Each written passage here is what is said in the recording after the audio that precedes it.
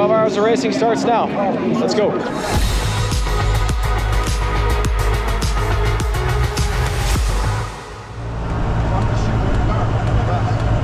Yeah, just spray and pray there, bud.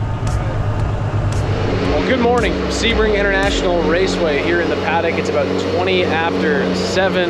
We started bright and early today, but today is one of the biggest endurance sports car races in the world. It's the 12 Hours of Sebring. This is the ultimate test of a car. They say if your car can last 12 hours at Sebring, it can last 24 hours anywhere in the world. It's one of my favorite events of the year, one of my favorite racetracks to be trackside filming at. It is incredible. So right now we're just waiting to get one of the most important shots here as the sun rises at this end of the paddock. Everyone is all pumped up down there at that end to get the cars rolling to the false grid with the sun rising behind them. It's such an important shot here at Sebring. I'm just down here at the BMW paddock. I need to grab some stuff with one of the drivers before the day gets rolling. But I've got Brent down there to get that shot, and then we'll get right into a crazy day at the 12 Hours of Sebring. I'm gonna go into you. Yeah, visor down. Just turn around and go to the car. You don't have to wink or anything like that. Just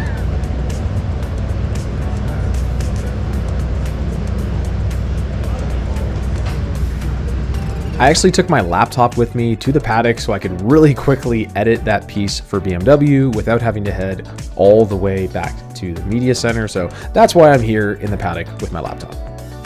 Dream team has arrived. It's Brent. It's Jared. We're gonna go crush the grid walk now. Brent, how'd you do down there? It was good, but you know the sun just started peeking now. You didn't really have it very, yeah. We didn't have it good. They rolled pretty late. They rolled pretty The early. commentary from Mike though. My God. Yeah, they rolled pretty early this year. So normally in the past they have a warm-up session at 8 a.m.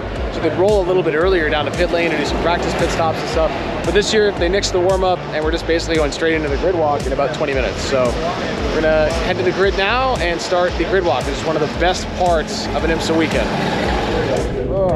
Oh, too bad we didn't have a warm-up in this amazing sunlight. Yeah, that would have been terrible.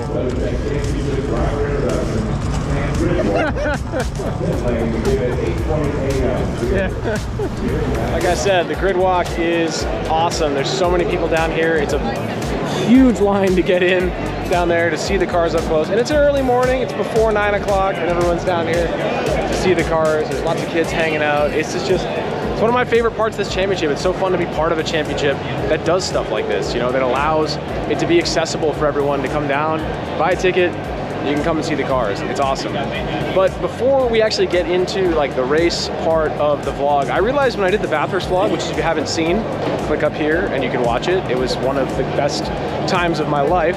I didn't really talk about what makes Bathurst special and why it's such an important race. So I actually filmed a little segment the other day on the track walk to let you know all about Sebring International Raceway and the 12 Hours of Sebring. Check it out. So one of the coolest things about Sebring is that its history is so wild. We're actually standing on what was an old Army airfield in the 1940s where they did bomber training. So where we're standing right now is the original concrete blocks they laid to make the runways at that Army airfield. And these have never been replaced. And yes, they are incredibly bumpy. They say here at Sebring, respect the bumps. That's like the slogan of the racetrack. Now the whole track is not like that. Lots of it has been repaved. It's been resurfaced many times. The track's also gone through a bunch of different configurations, but the current configuration is absolutely mega. It's a completely flat track. There's no elevation change here whatsoever. But if you told a driver that it's flat, it's not. They are bouncing around like this the entire lap. It is super bumpy. I know we did the car-to-car shoot the other day and we were getting thrown around in the back of the F-150. It was not fun, but it's an amazing racetrack to come to. It's one of our favorite places to visit because it's just a racetrack that has character. It's not just like another run-of-the-mill, you know, FIA Grade 1 circuit with lots of runoff. It's an old school, awesome circuit. People come here, they camp, they party, they have a great time, and it's just a really cool event to check out. If you ever get a chance to come to Sebring, especially the 12-hour, it's definitely worth coming out. So the grid walk can be super stressful, but it's not nearly as stressful as when you send the client the video and they send it back and they say, hey, we love it, but can you change the music?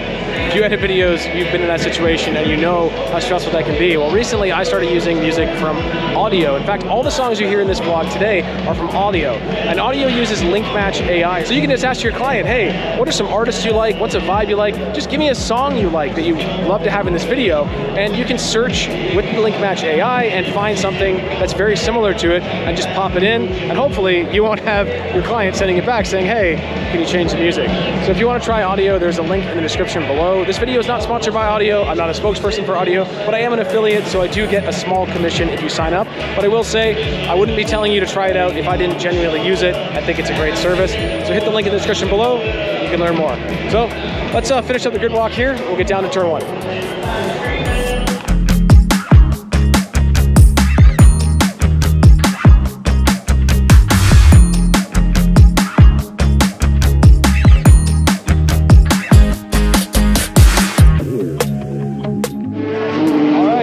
Turn 1. 12 hours of racing starts now. Let's go.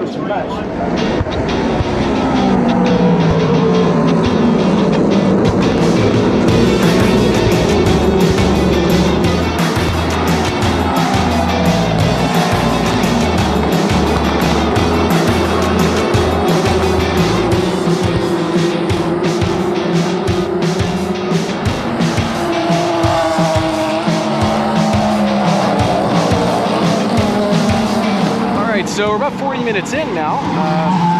Got my start shot, I'm working my way around the circuit now. I'm in turn 3.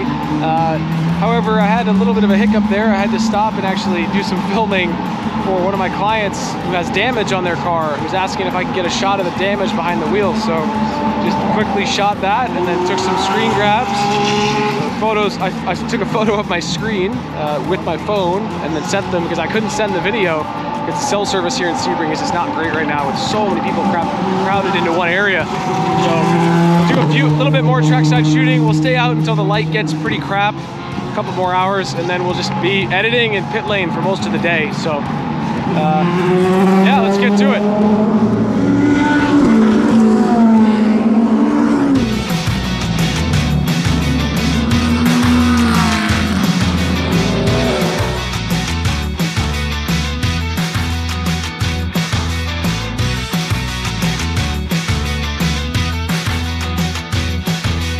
We're down in turn 7 and I've actually hopped the fence here to get into the fan area and do some shooting here and do one of my favorite techniques, which is panning through the fans in the foreground. I've done this in a few videos. I did a short where I talked about shooting through the trees at Spa. It's the same effect.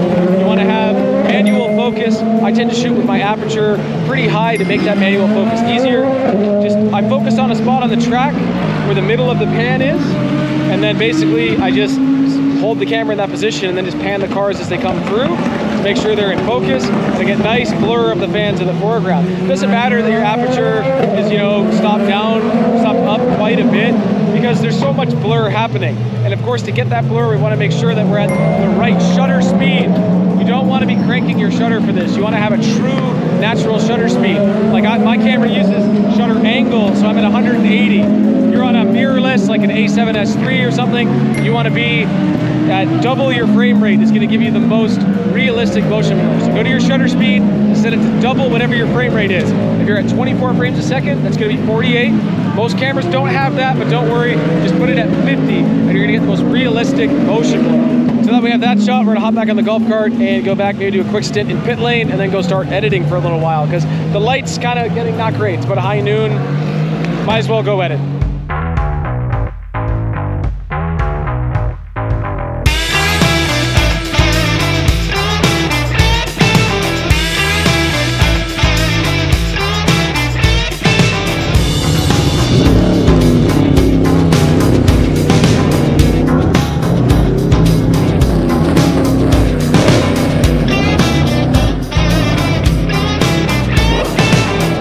Down in pit lane now. It's been a couple hours.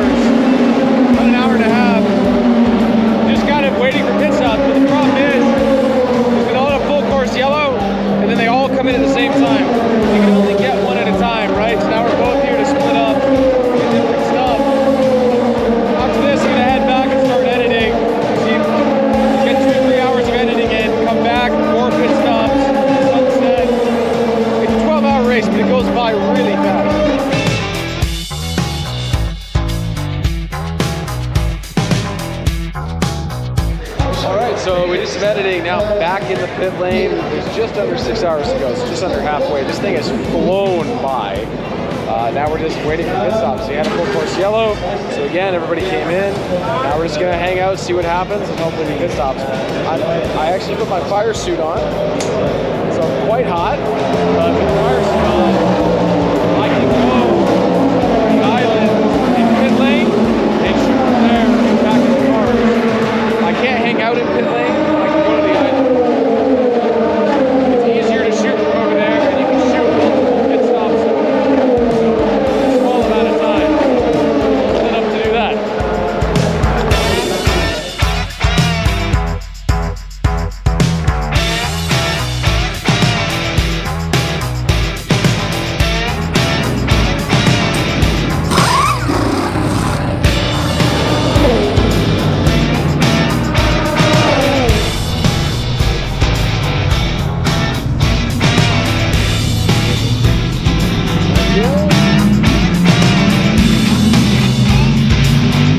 So it's just about golden hour.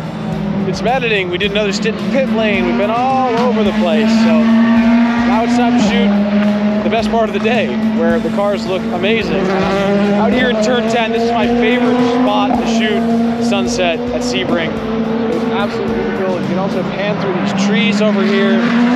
It's just classic Sebring. So this day has flown by. I can't believe it's already sunset. And we started earlier, so we're not gonna have much nighttime. So I'm gonna shoot sunset here. Brent's down over there. We dropped Jared off in turn 1. So we've got a lot of different shots that we can all get to combine, divide and conquer. You know, when you have a team, it makes no sense to us all going to the same spot. So we'll shoot golden hour now, and hopefully I'll have some really cool shots on screen for you guys to check out right now. And hopefully I'll see a lot of likes and comments down below this video. It really means a lot when you guys like my videos, leave comments. It really helps the YouTube algorithm, it helps more people find my channel, and just helps with growth. So thanks everyone that does that. I really appreciate it. Let's get shooting.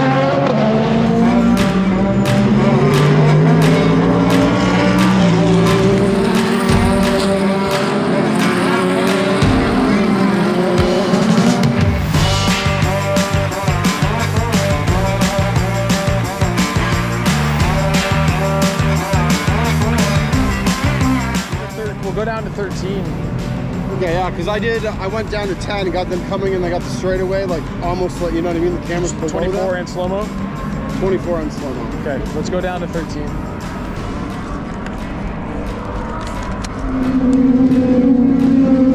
All right, big bumps. Bump, bump, bump. Whew.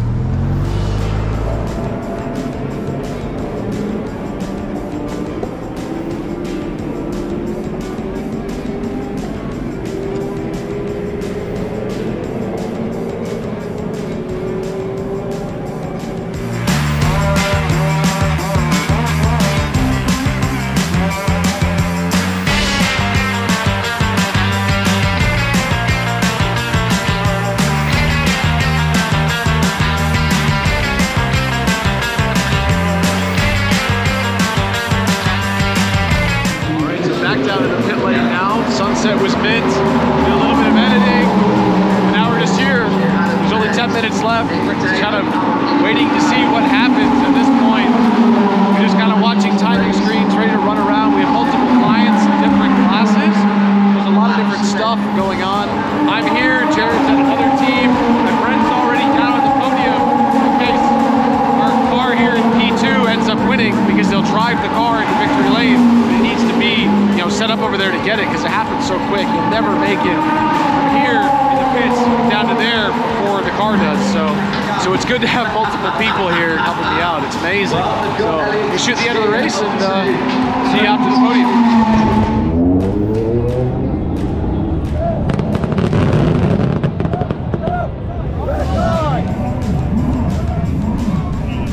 Get out of the way. Not in the way.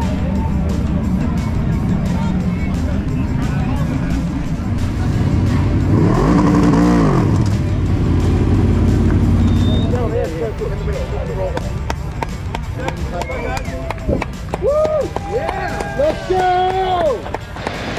All right, so interviews finished here in the very dark WeatherTech paddock. And the boys are at the podium, grabbing some stuff, so we're gonna head over there now, meet up with them, and then be off to the dungeon to edit for a very long time, because we have a lot of stuff to edit. So, but hey, it's a labor of love.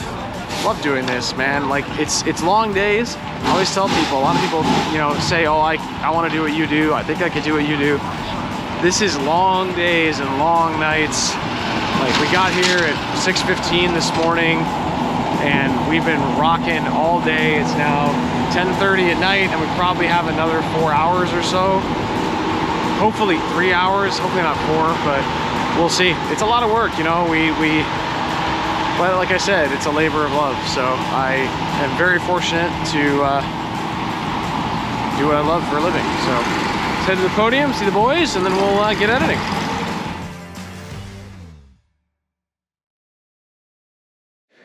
Well, as is tradition, totally forgot to shoot a wrap-up at the racetrack. So back again in my echoey office, but it was an amazing 12 hours of Sebring this year. I had a lot of fun. First off, huge thanks to Brent and Jared for helping me out. Wouldn't have got through it without them. Everyone was really happy with everything. The content was awesome. So it was a great event. I had a lot of fun. It's always one of the best races of the year. It's such a cool racetrack to shoot with the bumps and everything. And the people that want to repave Sebring, like, just please stop. Let's not repave it. Unique is cool. Let's not make it like every other circuit and just make it super fast. The bumps add character, make it interesting. It's a great track for race car development. Like, let's keep Sebring the way it is. Before I sign off today, I do again want to mention audio real quick. All the music you heard in this vlog is from Audio, which is a brand new music library that I just started using. In fact, this is the first video where I've used some of their music. They even sell a lifetime membership at a massive discount. And if you want to try Audio, you can use the link in the description below. This video is not sponsored by Audio, but that is an affiliate link, so I do get a small commission if you sign up using that link. Full transparency on that. But thanks again to everyone who watched. I really appreciate it. Like, comment, subscribe, share this video with your friends. It's a huge help. I'm really enjoying 2024 and being able to share it with everyone through YouTube. So I've got a lot more content coming. I'm already packing for the next trip. I'm going to the NASCAR race at COTA. Fortunately, I won't be vlogging that one. NASCAR's licensing is pretty particular, so it doesn't cover me doing a vlog, which is totally fine. It's going to be a pretty low-key event anyway. I just have one driver, so I'm really looking forward to that. But upcoming, I've got GT World Challenge. That's actually saying, hey, we'd love for you to make some vlogs. So looking forward to that. I'll be able to show you all the in and outs of shooting GT World Challenge at Paul Ricard in a few weeks, and then off to Long Beach, and then just snowballs from there. It's gonna be an amazing year, and I'm really looking forward to it. Again, thanks to each and every one of you for subscribing and following my journey. Really appreciate it. So we'll see you in the next one.